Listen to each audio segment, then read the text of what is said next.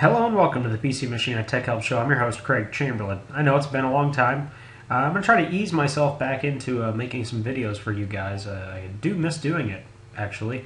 Unfortunately, I've been really busy and haven't had very much time. My daughter's like 10 months old now, so that's kind of been my primary distraction. Now for my first video, like I said, I'm going to ease into something simple here. I'm going to go over some free downloads, at least my first series of videos.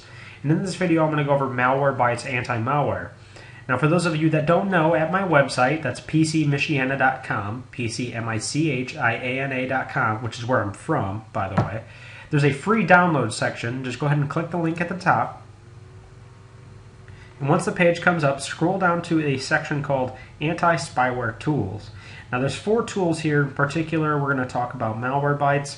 The other 3 are actually really good ones as well, and they are standalone scanners, so you don't have to worry about them conflicting with each other. So to download it, you can just select that link, and then select download, and then you'll be actually directed to my actual download page here, where you can download and install it. Now once you've installed it, you will have a Malwarebytes anti-malware icon on your desktop. I'm just going to go ahead and double click on the one in my bottom right hand corner here. And once the Malwarebytes anti-malware comes up, you're going to want to make sure you've done your updates. It'll ask you after installation to do your update before you open the software, so go ahead and do that. But if you haven't, just select Update and then select Check for Updates. And as you can see, it's going to connect to the server and download the latest update. This will carry all the latest definitions. Now, Malwarebytes actually is very good at removing spyware and adware and malware. Malware stands for malicious software, for those of you who don't know. It's very, very easy to use. That's why I recommend just about everyone have it on their computer. Just select the Scanner tab at the top here, and usually first I have people perform the quick scan unless they haven't ran it in a really long time. And if the quick scan if it happens to find something, then come back and run a full scan to make sure you've cleaned out everything on your computer that might be infected.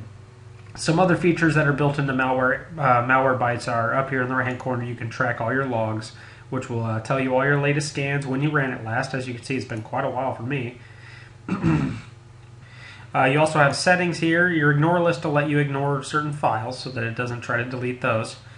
In the settings tab, you can adjust your settings. You can terminate Internet Explorer because typically it can leave files open. I like to leave everything set to the default. Usually you don't want to mess with those settings unless you know exactly what you're doing.